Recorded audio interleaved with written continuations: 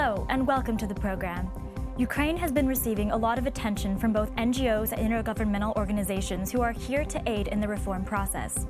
Joining us in the studio today is Marten Ehnberg, the head of the Council of Europe office in Ukraine, who is here to talk about the work of the Council of Europe.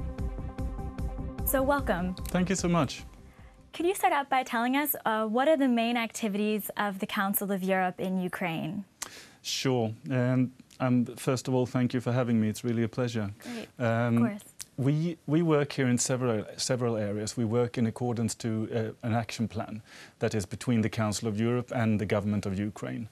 And it specifies different areas such as electoral reform, work on decentralization, media reform.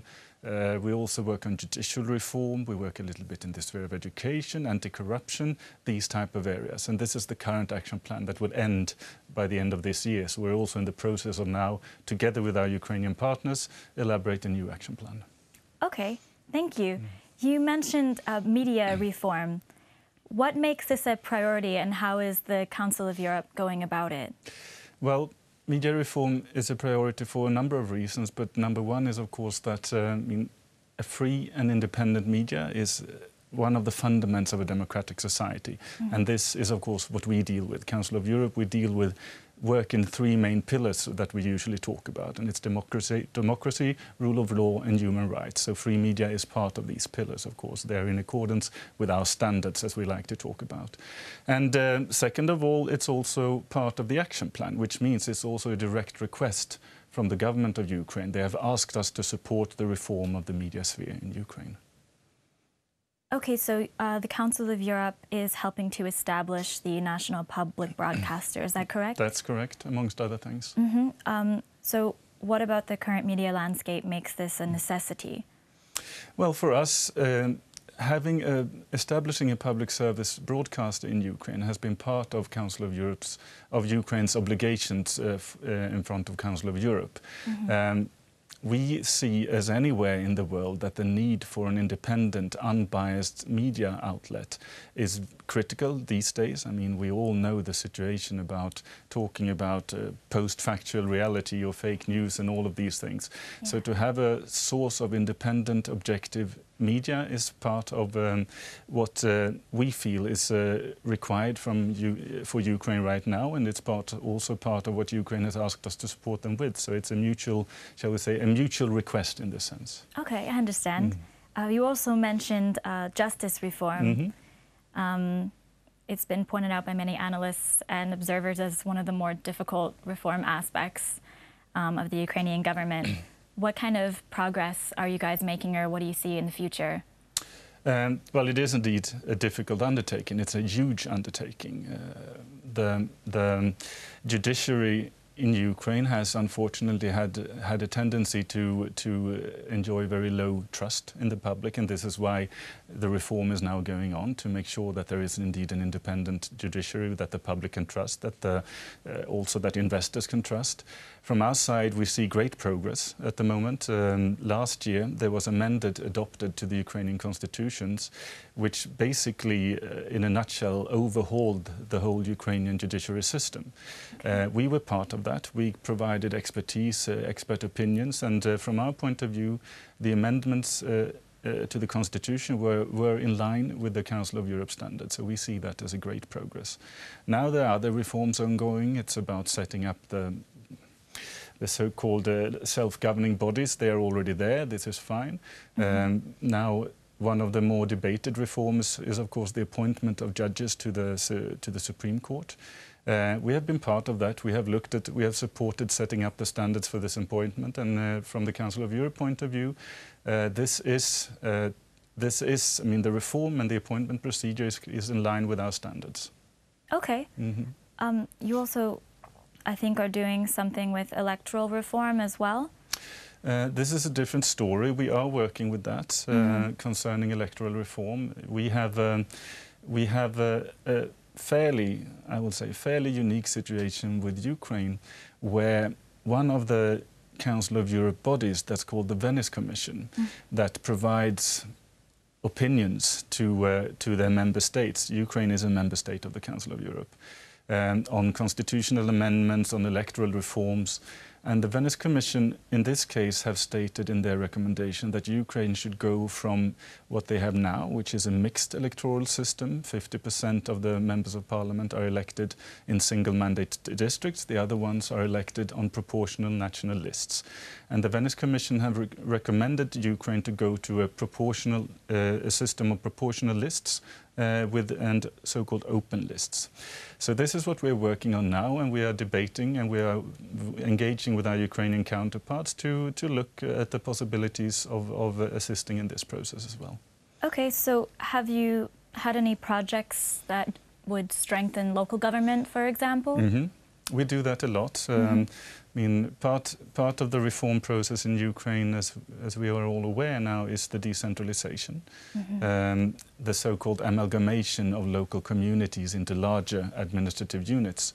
This is so far a very, very good reform. A lot of this amalgamation has been done. We are currently at the stage of approximately 30% of all of the target. So 30% of the target has been reached so far. And in the newly amalgamated communities, you see a lot of progress. It's actually fascinating. You know, they get more mandate, they get more budgetary means, and you see schools are being renovated, roads are being paved, parks are being fixed, etc., etc. So it's actually a very good reform at this stage. And we have helped that. We have supported the legislative part of this. We are also supporting local communities with expert assistance on how to deal with their new mandates and setting up standards for this, which we try to do. And there's another part of it, which is also that the Council of Europe, we have a body called the Congress for Local and Regional Self-Authorities. And it consists of delegations from all of our member states, and Ukraine of course has a delegation there, and through that Congress we support with projects on local democracy more or less all over Ukraine. Well, that's really interesting and great to hear, actually. You mentioned also education just now and a little bit earlier. What kind of projects have you guys done in terms of that? Well, so far, what we're doing is that we are supporting the Ministry for Education. There's a very ambitious reform going on now, an overhaul of the educational system. And this reform is going to last all the way up until 2030. So you can imagine that it's a big reform. Here what we are doing is that we help the Ministry for Education regarding the new curriculums, and of course from our point of view we try to make sure that such issues as Council of Europe standards, for instance human rights education, are included into the new curricula. Okay, that's great. What makes the work of the Council of Europe distinct from other organizations like USAID or the EU's work? Well, I think one of the main issues, I would mention two factors. Number one is, of course, that Ukraine is a member state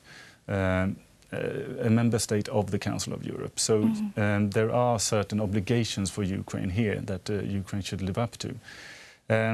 Number two is that we have Council of Europe. We are sort of the standard-bearing organization of Europe. We have a lot of conventions and charters. The most famous one probably is the European Convention for Human Rights, which is the basic for our organization, the basis for our organizations, and the basis for the European Court for Human Rights in Strasbourg also, which member states can make use of. But we don't only have charters in this area. We have approximately 200 conventions and charters. Ukraine are not subject to all of them, but to many of them in the fields of medicine, education, sports, anti-corruption, money laundering, etc., etc. So we have, for us, the way we work is not, we don't come from outside and say this is what's going to happen. The way we work is something we call a strategic triangle, if you will. We have our standards, our conventions. All of these conventions, they have different types of monitoring mechanisms. And based on the monitoring, we get a set of recommendations. So we have the standards, monitoring, recommendations, and then we provide the assistance to the member state to implement those recommendations. Okay, I understand. What about the fact that Russia is also a member state? Does that become an obstacle in your activities here? No, not here. I mean, we work on a bilateral basis between the government, the Council of Europe and the government of Ukraine. Okay. Yeah. What about some of the benefits and obstacles of working with local partners? Well, I've been in this position now for a year, and what I really am very happy about is the level of engagement from the local partners, from the national authorities, I mean the ministries, the agencies, but also from local partners, be it mayors of different towns in the regions. The way that they try to use the Council of Europe standards, and I mean use in a positive sense, to promote reform process in Ukraine. So for me it has been a very positive experience to work with this type of reform assistance in Ukraine, because there is such a buy-in from the national authorities. So overall they've just been very helpful, and it's been less obstacles in terms of that. Okay. In your experience, what is the next plan of action for 2017? What's the priority that Ukraine needs to focus on to be done?